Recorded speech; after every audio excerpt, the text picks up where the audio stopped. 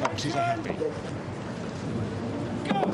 And we're underway in the Princess Elizabeth Challenge Cup with the favourites Westminster on the left, Shiplake on the right.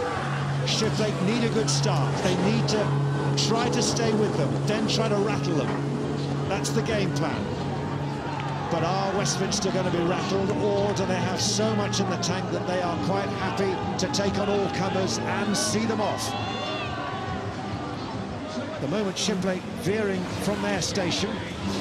No warning just yet, but they are quite close. And still not necessarily closer to close to the station that they should be. But Westminster had the advantage. Shiplake need to stay with them. They are wary of this, they know what they can do. But Westminster still very much hard on the power. Look at them go. Half a length. Is it going to grow to 3/4 of a length? As we talk and just watching this stretch here, they're still going through the gears. Shiplake have started strongly, but Westminster are really turning it on. They've got a length almost, haven't they? Just about a length. Westminster does not want to make any mistakes. Clearly, they're the oldest rowing school in Britain, but have never won the PE. They won the Triple Crown, and now they have their length. And finally, Westminster stretching out, breathing deep, relaxing, and watching the race unfold. How many times do you think Westminster watched it? I know it's a rhetorical question, and some might say pointless, but how many times did they watch that race last year? Because they lost, and they should have won. They were the favourites, and everyone thought they've got it, but St Paul's did them. And so, we've mentioned this quite a lot, they will have burned ever since, don't you think? This is the one race, the one weekend where they want to be on Sunday, crossing that line, hearing that bell first. I'm sure they're reminded by all the alums going back to, I believe, 1832. All right, many of those alums aren't around anymore, but their spirits were attacking them every night. I doubt the crew need any reminding, did they really? They know. They wanted it last year. They felt they should have done it. They got beaten, and they are back to set the record straight. Well, let's focus on this year. Again, first in the school's head, first in the national selection regatta. So they are,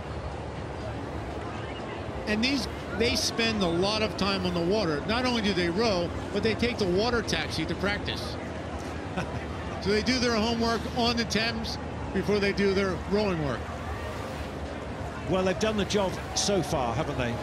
And it's going to ask a lot from Shiplake for all the improvement that they've made under David Curry. It's their first Friday in 15 years, so that's an achievement in itself. The fact that they are very much in contention. They were one of the selected crews as well. Another great fillip and a feather in their cap as they start to try to make an impact in schools rowing. One of the smaller schools, they're nowhere near the size of Westminster or Eton, St Paul's. They know they've got work to do, but that's part of the thrill of the programme that David Curry is trying to instigate there. You don't go from slow to fast instantly, especially in rowing. It takes a while to build the history, to build tradition, to build your own stroke, your traditions. And Shiplake's doing a fine job. Dave Curry very successful as part of the programme at Abingdon, and now trying to implement that at Shiplake. And to be fair, the crew have stuck there. They are still in touch. They haven't been dropped. It's not gone 2 lengths, 3 lengths or so. They've still stayed there. Now, what have they got possibly for this mid-race section? Can they find something to take the fight once more to Westminster, who, although they're in the box seats, they can see exactly the sort of challenge that Shiplake will mount. They can therefore control the race in a sense. Shiplake are still there. They've got the crowd with them. They've got the friends, family watching. Huge contingent will be there. The headmaster, Greg Davis, will be there as well, urging them on. Is this going to be a famous comeback?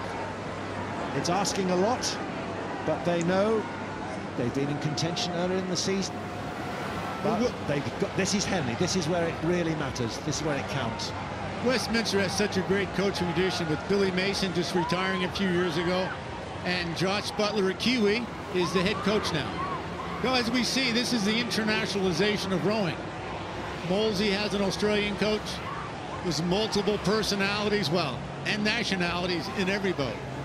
But Westminster will know their work.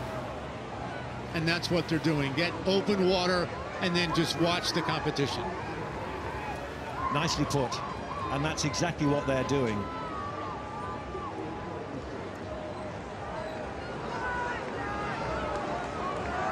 You're talking about a sellout crowd, you can see there. This is one of the great events. So many of the schools still in here, still in contention, so many of the club crews as well. Great tradition behind this Princess Elizabeth Challenge Cup. And you can see the Westminster boat name is Bill Mason. Proud tradition, and they're giving Billy the ride he wants. There'll be 2 more races after this. First instituted for public schools in 1946, then opened to entrants from overseas in 1964.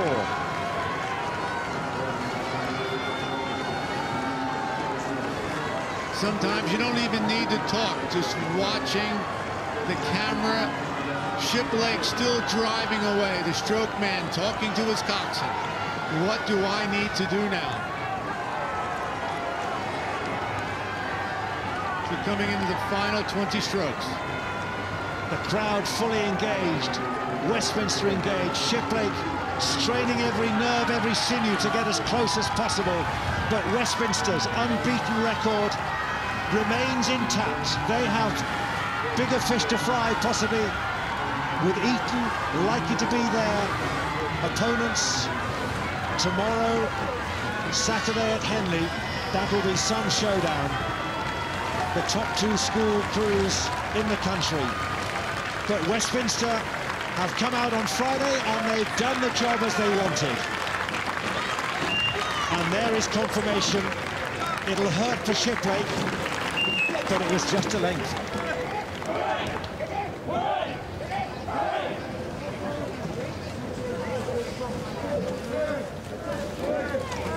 Those who've got a coat will be warm. Those who haven't should surely have been warmed by what they've just watched, because as the winds got up, the competition's risen as well.